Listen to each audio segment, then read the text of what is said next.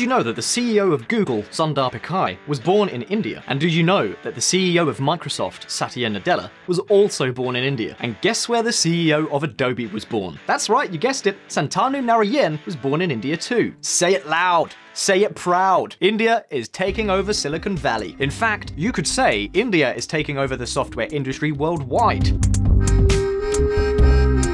For example, what is the biggest IT services company? You might think of Accenture, right? You guessed wrong. It's TCS, an Indian company. And yes, I know what you're thinking right now. India?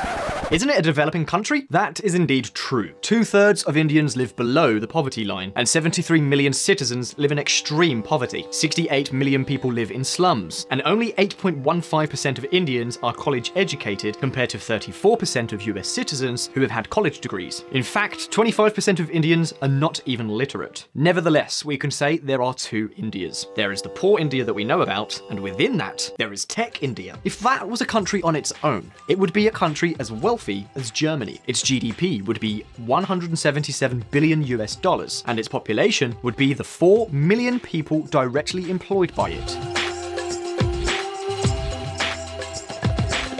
Just 4 companies, TCS, Infosys, HCL, and Wipro, hire over 1 million employees. By the way, these 4 companies were all born in India. If you happen to work in the IT industry, I'm sure you've worked with Indians at some point. There is almost no company on this planet that hasn't outsourced some service to India. And Indian software programmers are so appreciated that many fly to Silicon Valley, ending up in top positions like CEO. Now, I know your head is about to explode with so many questions. How did such a poor country with so many educational problems become the largest, actually the second largest, software exporter worldwide? Today we're going to answer this question, but before we do, as always, let's take a look back at some history.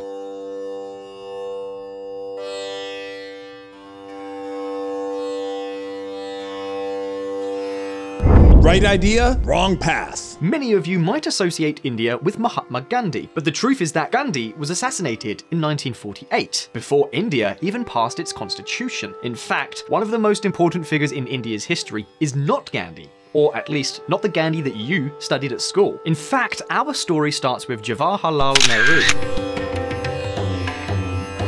first Prime Minister of India. Under his government, India adopted its constitution and became an independent country in its own right.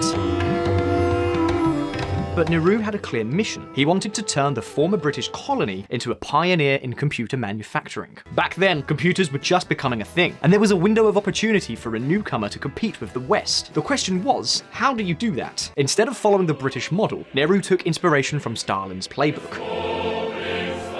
This is not to say India became a communist country, but they did take many communist elements, 2 in particular, 5-year planning and banning imports. Yes, the way India wanted to nurture local industries was by protecting them from local competitors. This is how national behemoths were created, nurtured by the state. The most important one is India's most famous conglomerate, Tata. Yes, you might know Tata for their cars, but they also launched India's first airline, and the first Indian computing company, Tata Computer Services, or TCS.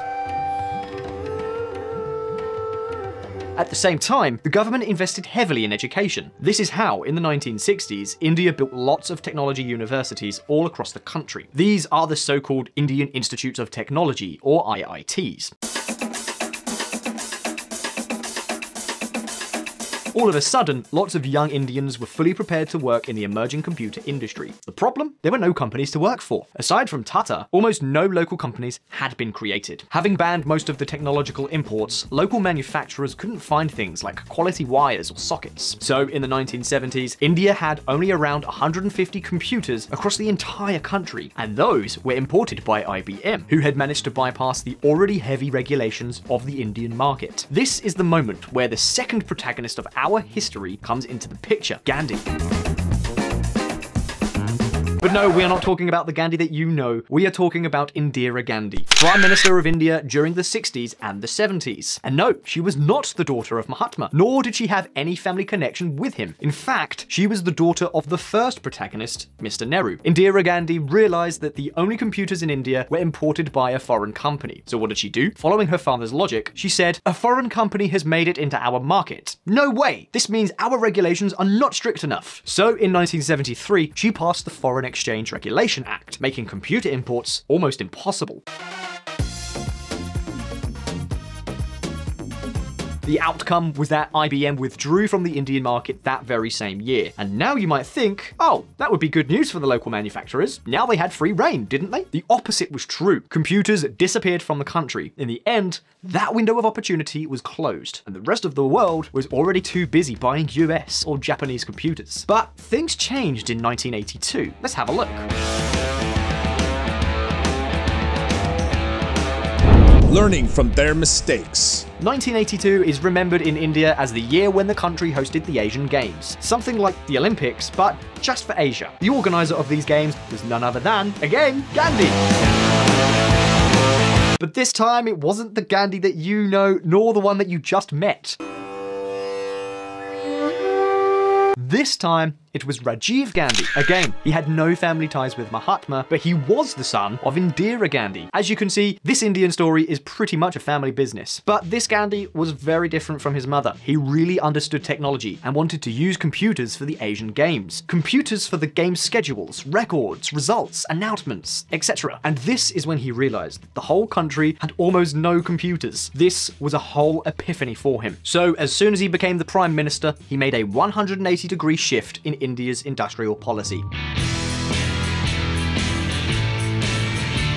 The first thing he did as soon as he took office was to remove, from one day to the next, all the tariffs and bans on imports. All of a sudden, computers could be imported duty-free, as long as they were used for developing software. Because tech-savvy as this Gandhi was, he knew it was too late to become a leader in computer manufacturing. But there was still a window of opportunity to jump into the next revolution, the software revolution. And oh boy, the outcomes of these new policies had immediate effects.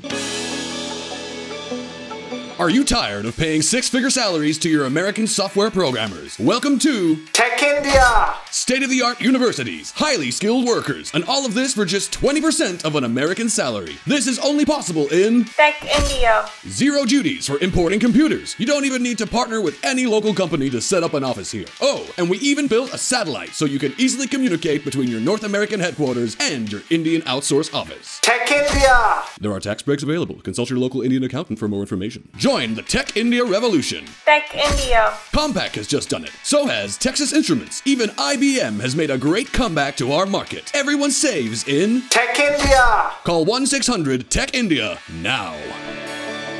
Suddenly, India went from having less than 1,000 computers in 1978 to having over 80,000 in 1990. Local companies like Tata Computer Services or Hindustan Computers became outsourcing partners to big US firms like Hewlett-Packard. And the government was more than happy. Even before many Western nations, India pioneered electronic voting machines, computerized banking, and even computerized railway bookings. And the whole world was looking at India as the go-to place for programmers. The computer revolution comes to India, sort of. Christian Science Monitor. Around the same time, the National Association of Software and Service Companies, NASSCOM, was created. This is the trade association for Tech India. Since then, they have been the biggest lobbying power to liberalize India's software industry. And I know what you're going to say now. Come on, Josh, was it that easy? They just liberalized the market and international companies came running? Well, there was a small trick here. Remember those Indian IT universities? Remember all those scholars that didn't have IT companies to work at? Most of them got hired by Silicon Valley. They were very well trained back in India, so very soon they started gaining more and more influence within the US companies. These Indian Americans helped the Indian government to craft legislation that met the exact needs of IT companies. And they also convinced their US managers to choose India instead of other countries. This explains, for example, why India was so keen to build those satellites to connect Indian offices with their American or British headquarters. Something that no one outside the IT industry would have thought of. And this created a virtuous cycle for the Indian IT industry. Even the financial crisis of the 90s, when the Indian currency devalued like crazy, served the interest of Tech India. Sure, the rest of the economy suffered from inflation, but the software companies became even more competitive because the Indian currency was so weak. So by the year 2000, the Indian software industry was already worth over $5 billion. But there is another turning point in our story, something that made this India within India even more important worldwide, and that was The year 2000 problem. Those watching this video who are over 30 might remember this story. Do you remember the year 2000 problem? In India, they know it as the Y2K 2000 problem. Back then, many experts warned about the end of the world as we know it. But what was it all about? A Senate panel describes Y2K, the year 2000 computer bug, as a worldwide crisis and one of the most serious and potentially devastating events this nation has ever encountered. You see, early computers didn't have much storage capacity, so software developers used the last two digits to represent the year. For example, 60 for 1960 and so on. This means that 00 would represent both 1900 and 2000. So once the calendar clicked over to the 1st of January 2000, there could be a system breakdown.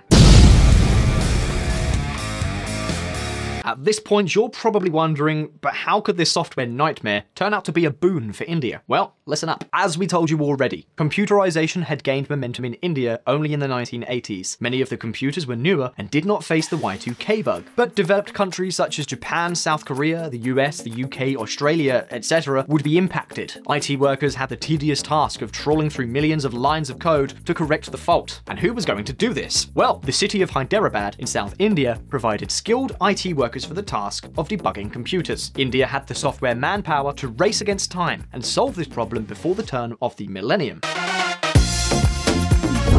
Boom time in India as the millennium bug bites. The Guardian. How did all of this come together? Well, there were a few different factors. Firstly, at the time, India was producing 100,000 new engineering graduates every year, and the salary of Indian programmers was about 1/6 of what their counterparts in the US earned. But also, do you remember NASSCOM? The Tech India Trade Organization? They were ready to send all their sales force to any trade show, from Luxembourg to Oslo, from New York to San Jose. To give you an idea, in 1998, the millennium bug itself represented 40% of Tech India's income that year. In other words, the millennium bug helped India position itself as a leading software exporter. Over the next decade, in the 2000s, IT outsourcing expanded to high-end work such as R&D, architecture, and business integration. Global corporations have set up offshoring centers in India for business strategizing and end-to-end solutions. Business processing outsourcing, or BPOs, provide services related to customer interaction, medical transcription, insurance claim processing, and more. In the last decade, from 2009 to 2019, the IT sector in India has employed an additional 2 million people and created 10,000 new technology companies to become the $177 billion industry that it is today. But wait a minute, because this is where our fairy tale ends. Now, let's see the darker side of the story. A tale of two Indias. There is another thing India is infamous for, their caste system. Class matters in India, and IT is the best showcase for this. We told you the story of Tech India, a rich country within a poor one. So what happens to the rest of India? Surprisingly enough, whilst Indian programmers conquer the world, less than 10% of Indians have internet access. In rural India, only 3% have internet at home. For sure, working in IT in India is great. A software developer can start with a salary of just under 10,000 USD a year. This doesn't sound like a great wage by Western standards. But remember, this is still India. According to expatistan.com, if you live in a city like Bangalore, you can rent a flat for less than $200 a month. So yes, IT workers have a good life. The so-called Bangalore corridor alone has more than 67,000 companies, and that includes Indian behemoths such as Infosys, Mindtree, and Wipro. But entering Tech India requires a high level of education, proficiency in English, and social capital, which is unattainable for most Indians. Being a programmer is the ultimate Indian dream. It's not just about getting a good job in cities like Bangalore or Mumbai. It's also the prospect of being hired overseas. The whole world is willing to hire Indian workers. Japan is desperate for Indian techies, but will they bite? ZDNet. German visa offer fails to tempt India's IT experts. The Guardian. In Silicon Valley, 50% of the migrant workers, those who take the famous H-1B visa, are Indian. The same happens in Seattle, where Amazon and Microsoft have their headquarters. But even there, the Indian caste system prevails. According to Equality Labs, US multinationals such as Facebook, Amazon, or Microsoft are discriminating against Indians from lower castes. But still, the dream for most Indians is to get one of those tech titles, to leave normal India and get into Tech India. My Ticket Out, the Indian village where every family has an engineer. The Guardian. For example, in the village of Patwatoli in northern India, the community has come together to provide resources and facilities so kids can aspire to study in one of those Indian universities. Parents put together their life savings and take out loans to provide their children tutoring to clear the entrance exams. In 2017 alone, 20 students from this village got accepted into one of these Indian technological universities. But still, lower castes made up only 9% of the total faculty at the IITs.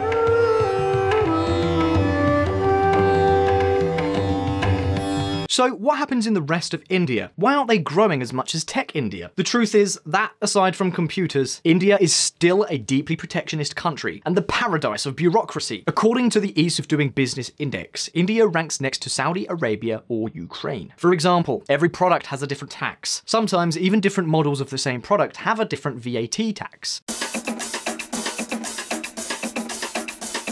And there are market barriers even within the country. If you pass between two Indian states, you will find long lines of trucks with merchandise. This is because each of them has to go through internal customs control, and they have to do it several times whilst crossing the country. And what about tariffs? Whilst computers are duty-free, the rest of the products, from pharmaceuticals to clothes, have some of the world's highest tariffs. And Narendra Modi's far right-wing government is not making things easier. In fact, the opposite is true.